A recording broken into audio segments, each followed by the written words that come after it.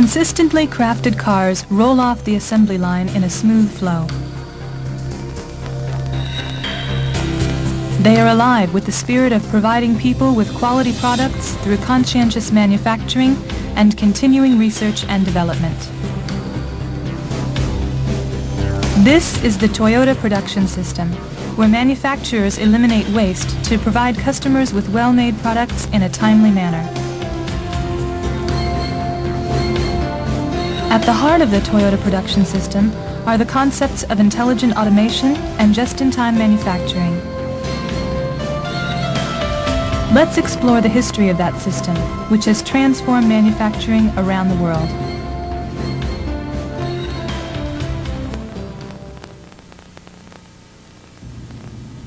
The concept of intelligent automation, called Jidoka, originated in looms invented by Sakichi Toyoda, the founder of the Toyota Group.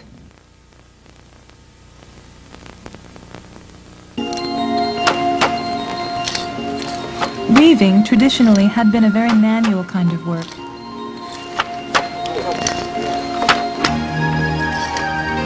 The weaver fed the horizontal yarn back and forth between the vertical yarns.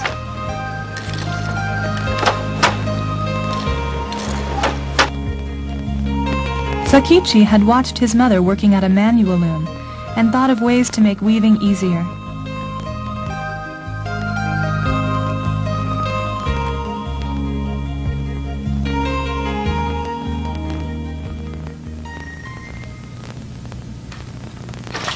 He invented an original wooden hand loom in 1890. His loom was easy to use and nearly 50% more efficient than previous looms. The operator could move the yarn guide back and forth with one hand and feed in the horizontal yarns simultaneously. Sakichi then went to work on power looms. In 1896, he created Japan's first power loom, and he continued making one improvement after another. In 1924, Sakichi and his son Kiichiro achieved a historic breakthrough. They created the world's first high-speed loom that fed in new weft, the horizontal yarn, reliably without interrupting work. Let's take a look at a feature of their breakthrough non-stop loom, the Model G. Traditional looms wasted material on fabric like this when one of the vertical warp yarns snapped, as often happened. To prevent that waste, Sakichi and Kiichiro arranged thin metal floaters over the vertical yarns. A floater would slip down and stop the loom if its yarn snapped. These automatic stop innovations for preventing waste were absolutely remarkable. Sakichi had created sophisticated sensors, and he had done that without the benefit of the electrical and optical technology we now take for granted.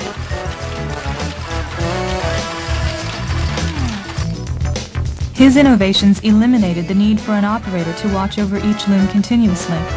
One operator could oversee more than 30 looms. The Model G captured a great deal of attention in Europe and the United States.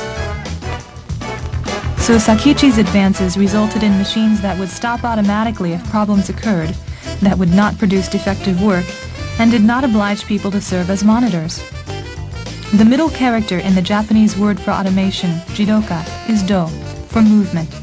But Sakichi replaced that character with one that means value-added work. Note the additional element on the left side, which represents people. Sakichi's jidoka put the human element into automation. The other core concept in the Toyota production system is just-in-time manufacturing.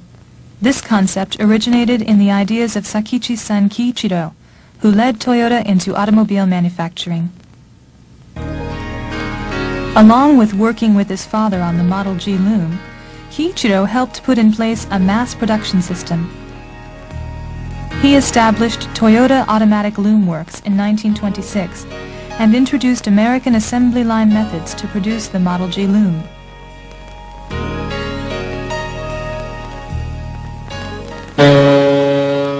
Kiichiro traveled to Europe and North America in 1929 to find licensees for his company's automatic loom technology. He was amazed at all the vehicles and roads in the United States, and he resolved to begin developing automobiles. People tried to dissuade Kiichiro. They said that Japan didn't have either the technology or the economic foundation for a viable car industry. But he ignored their doubts and set up a shop in a loom factory to develop small engines. He undertook the risk of investing in expensive precision equipment.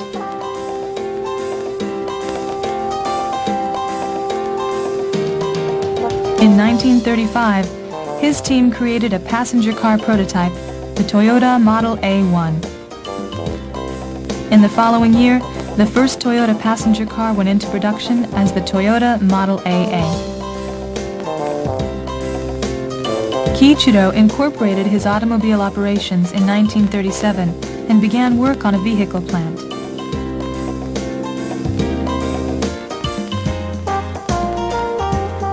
He refined American mass production methods for his plant and developed the beginnings of just-in-time manufacturing.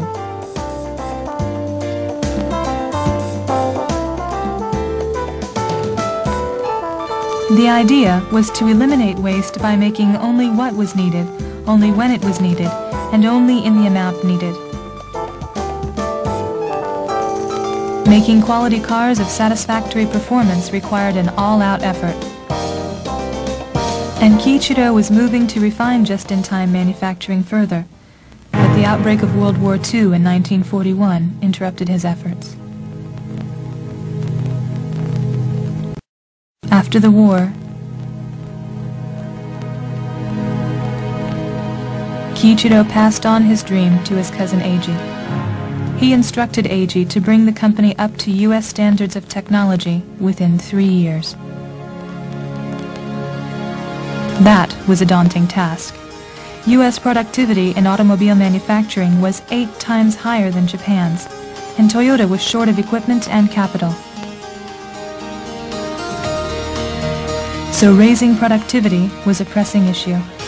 Eiji assigned a machine shop manager by the name of Taiichi Ono to develop a more efficient production system.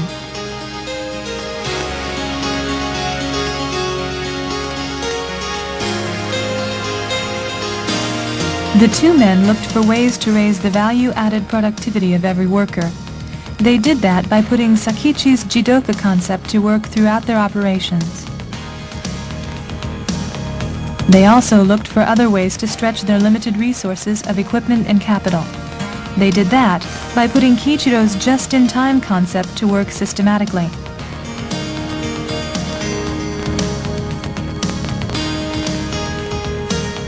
Ono took a cue from the U.S. supermarket.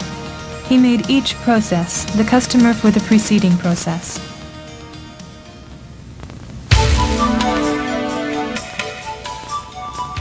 In traditional manufacturing, processes delivered parts to the following processes regardless of what was actually needed.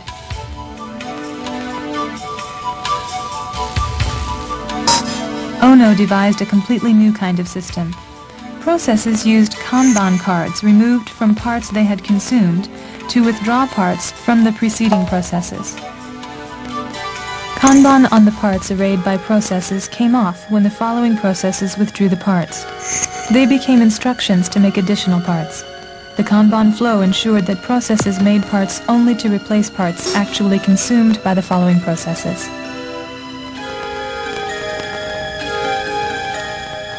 Active cooperation by the people in the workplace would be essential to Ono's system. But at first, people were reluctant to give up their old ways of doing things.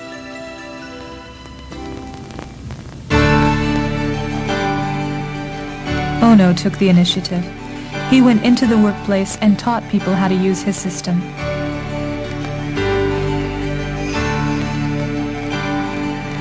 Eiji Toyota supported Ono enthusiastically in putting the new production system in place.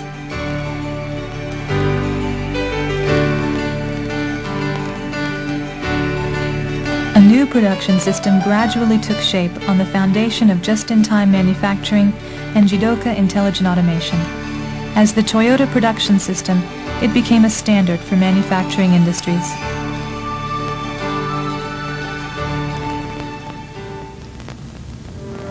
The Toyota production system gained global attention after the oil crisis of 1973.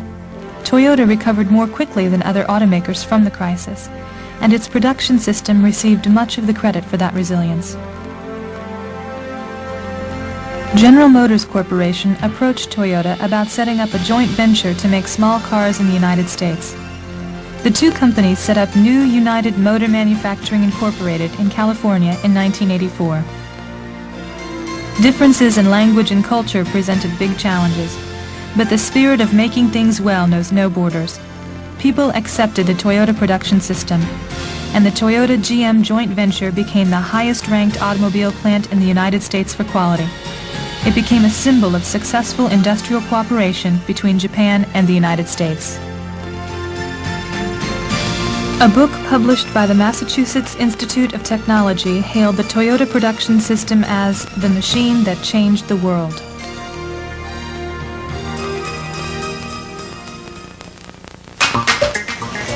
Today, the Toyota production system has gained a worldwide following.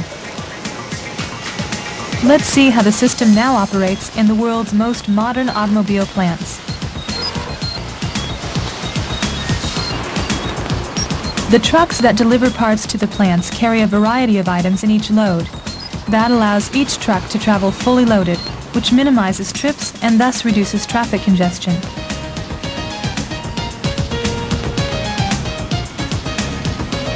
Forklifts carry the parts unloaded from the delivery trucks to racks alongside the assembly lines.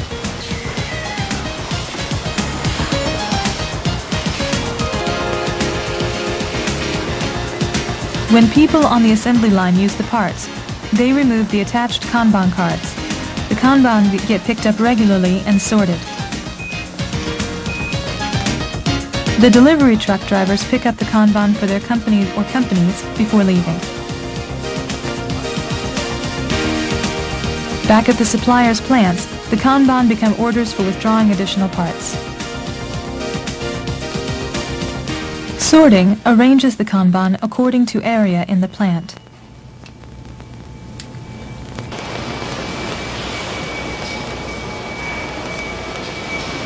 Shipping personnel exchange the Kanban and empty boxes for full boxes.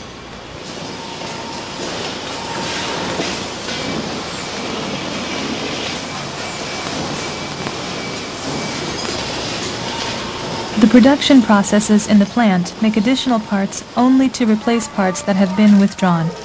That prevents the wasteful buildup of inventories. When the shipping personnel have gathered a full truckload of parts, a truck carries the parts to the vehicle plant. Kanban thus link Toyota plants with suppliers' plants, as well as linking the processes inside the Toyota plants. Just-in-time manufacturing minimizes inventories, eliminates waste, and maximizes productivity at all the plants that participate in the Toyota production system. Jidoka Intelligent Automation also continues to play a big role in the system. On automated machining lines, numbered lamps light up to call attention immediately to any problems detected by sensors.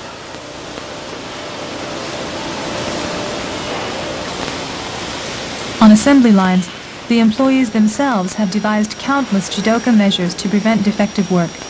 So Sakichi's concept continues to prevent waste.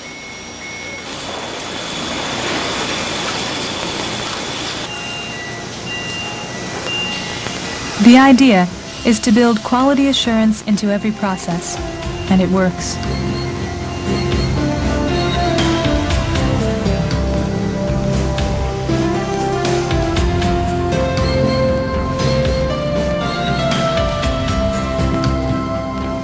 The foundation for the Toyota production system has been established by Sakichi's Jidoka Intelligent Automation and his son Kiichiro's just-in-time manufacturing.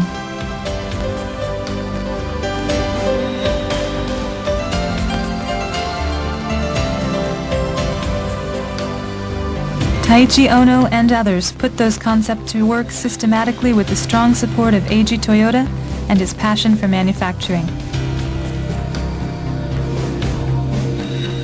The Toyota production system continues to evolve in response to changing needs and circumstances, but the fundamental concepts are eternal.